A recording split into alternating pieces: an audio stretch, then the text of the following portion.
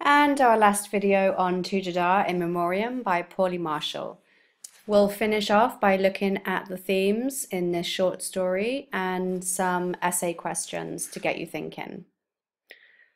So some themes that we can see in this short story are urban versus rural, young versus old, Dada versus society, pride, living in the past, and loss of family and tragedy.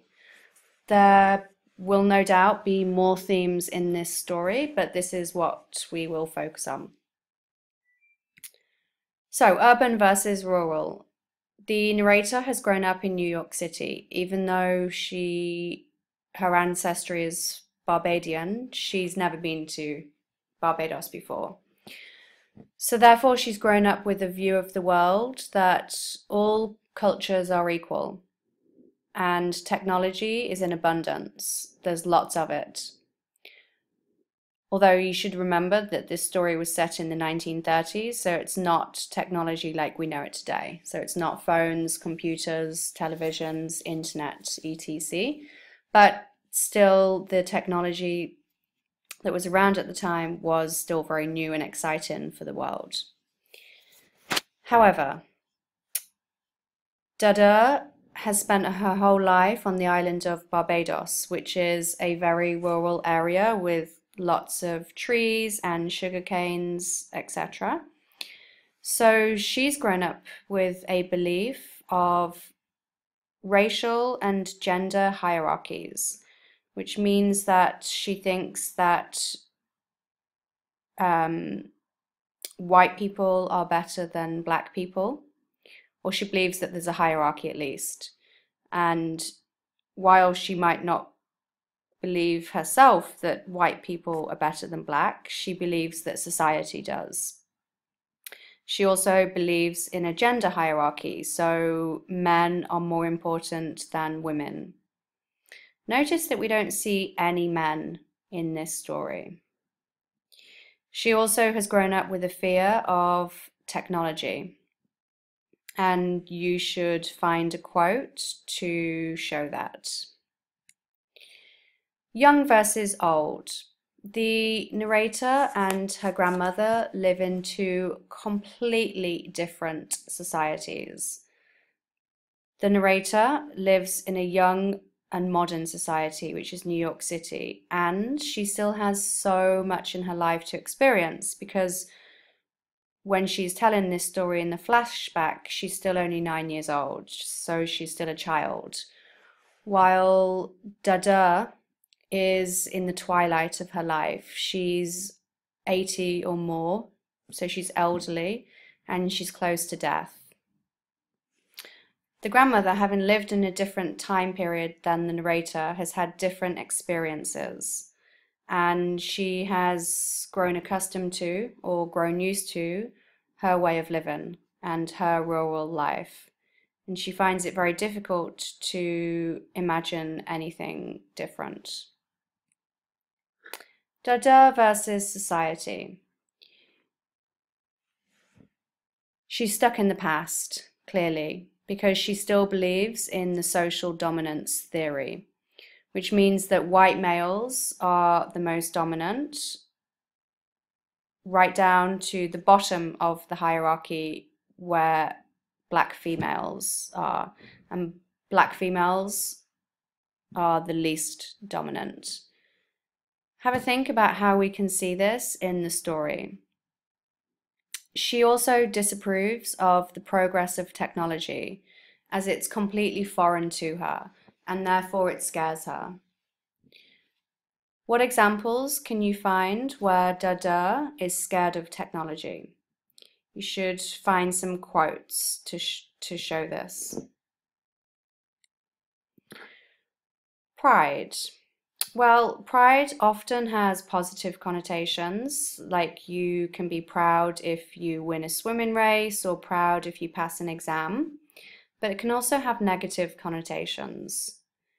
So if you have an unreasonably high sense of your own personal status, accomplishments, ability, person, then pride is not a good thing.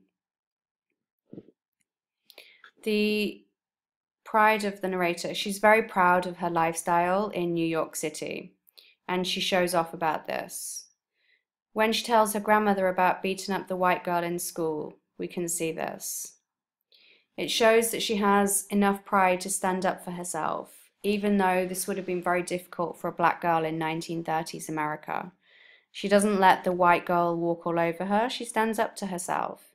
Something that is completely alien to the grandmother. Another example of the narrator's pride is when she paints a picture of her life for her grandmother. She talks about singing and dancing, and she sings and dances for her. She talks about her lifestyle, she talks about the Empire State Building, she talks about the snow in New York, she talks about the technology. And this is an example of how proud she is of her life. And you should find some quotes to show the narrator's pride.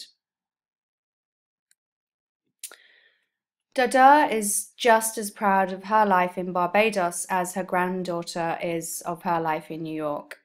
And this we can see continuously throughout the story when she asks the narrator if she has various fruits or plants back home. And she says, "I bet you have nothing as nice as this."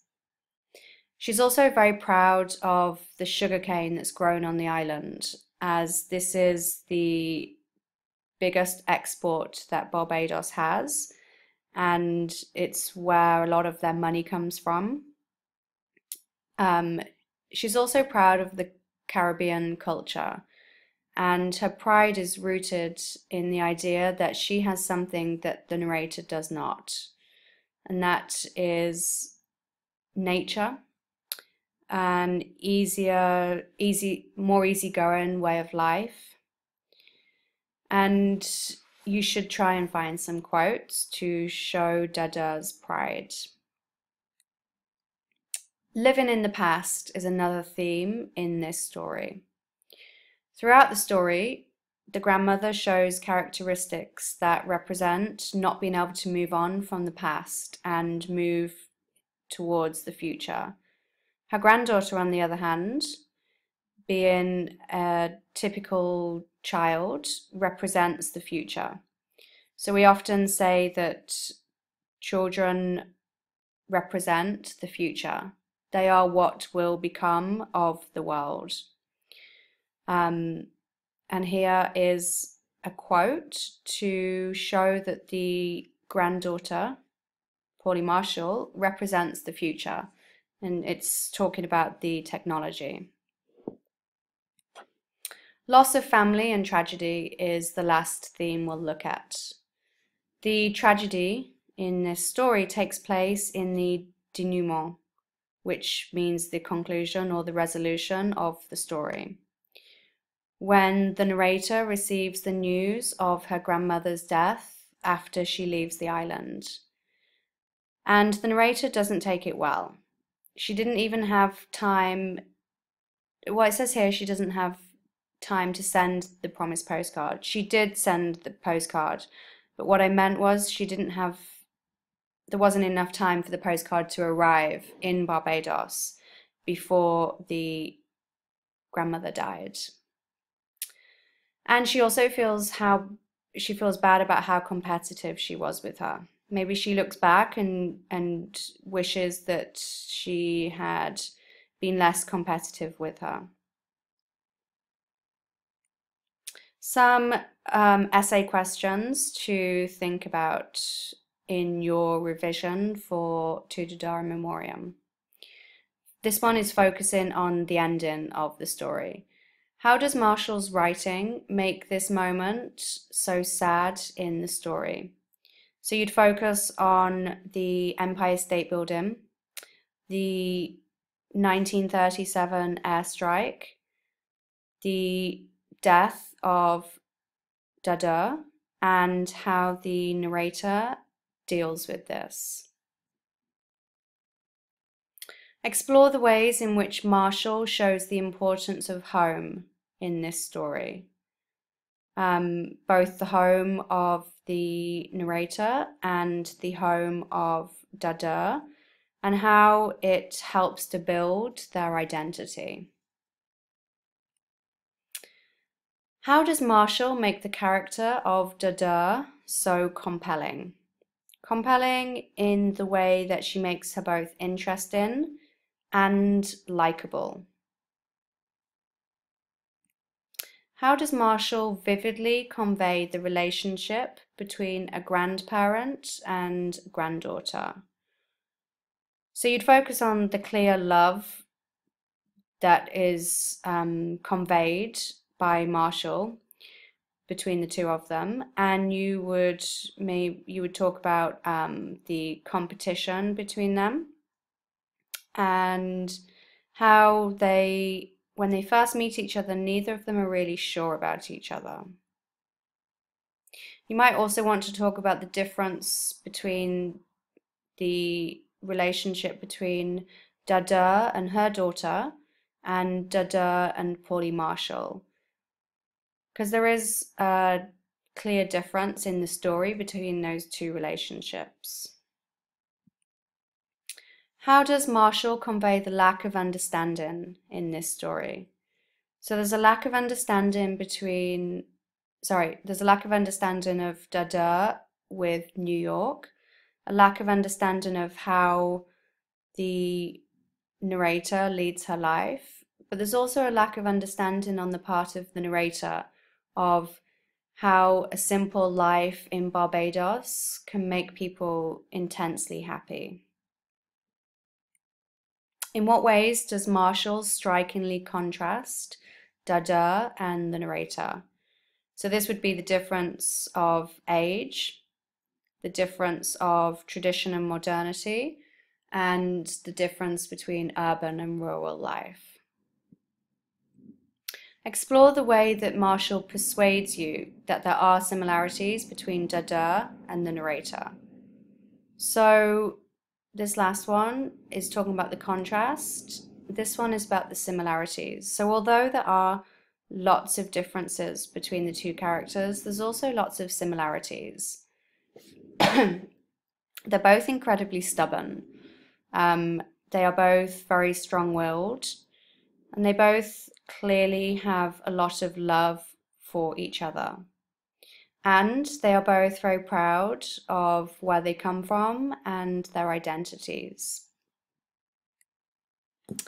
So, good luck in Dada in Memoriam.